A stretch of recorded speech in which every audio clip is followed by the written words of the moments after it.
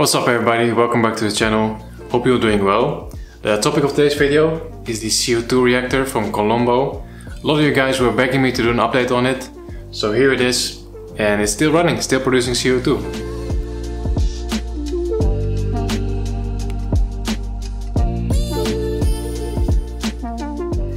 Now, if you have no idea what this is basically a CO2 system with homemade CO2.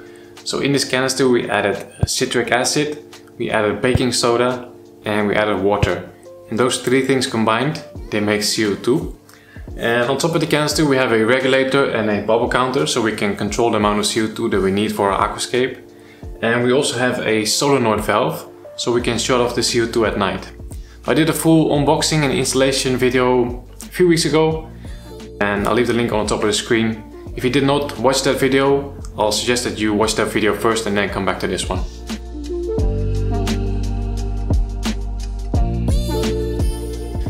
Now my plan was to make a update / review of this product when the first batch of homemade CO2 would have run out.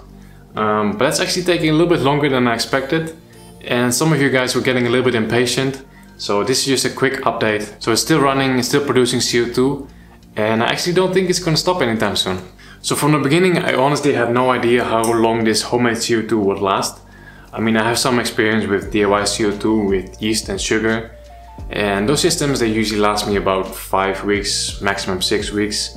But this is my first experience with citric acid and baking soda. Previous video, some of you guys commented that you have a similar system or the same system, and your answers were also very broad. Some people said it lasted them 2 weeks, and some people said it lasted them 2.5 months. And I guess that all depends on how big your tank is and how many bubbles per second you are injecting and whether or not you are shutting it off at night. So today, at the time of filming, it is the 17th of March, and when I uploaded the first video of this, it was the 3rd of February, and that is actually exactly 6 weeks ago. So we already have 6 weeks of homemade CO2, which already I think is really quite impressive.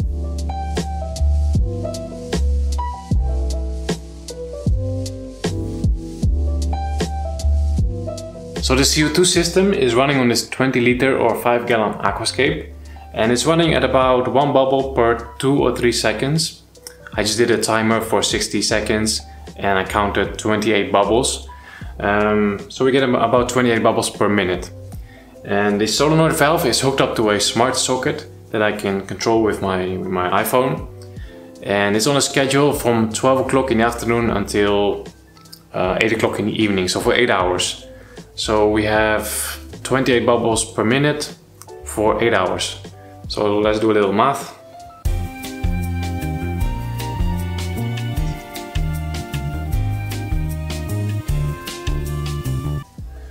That is 13,440 bubbles.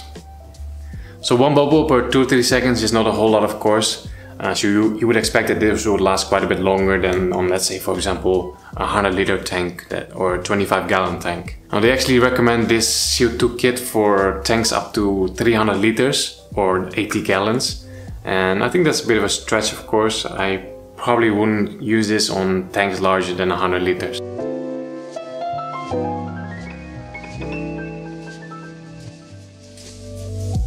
Now the real urgent question is, of course, like, how many more weeks of CO2 are we going to get from this first recipe? And my best guess is that we're going to get another 6 weeks for sure. So I think we're about halfway now. And the reason why I think that is because when we first set this up, when I added the first recipe, the pressure went all the way up to 20 bar. And right now we're at about 10 bar. So we're roughly halfway.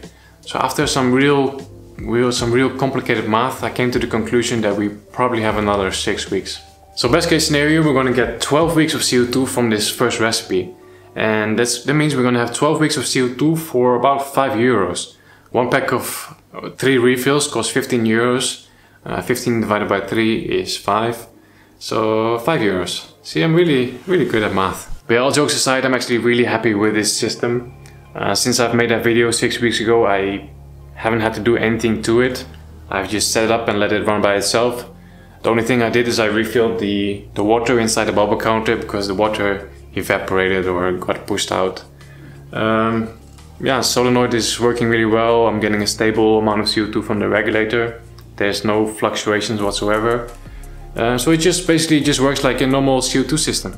And I actually really like this idea that when it is finished, by that time I don't have to leave the house to get a refill, you know. I don't have to visit some pet shop, I don't have to visit some aquarium shop to get my CO2 bottle refilled. I can just give it a clean, add new ingredients and be done with it. A lot of you guys also asked if this system could be used for the yeast and sugar DIY CO2 method. Honestly, I have no idea, but I think that this is something that we should definitely put to the test. So maybe when it's finished, you know, we can add some yeast and some sugar and see how that works as well. I'll be very curious to test that out. Alright, so that's it for the quick update on the CO2 generator. We're gonna keep you guys posted. Let's see if my predictions were right and we're gonna get another 6 weeks. If you have any more questions about this system, just drop them in the comments below. I want to thank you guys for watching. Make sure you like the video, it really helps me out. Subscribe to the channel if you haven't done so yet. And I'll see you guys in the next one. Take care.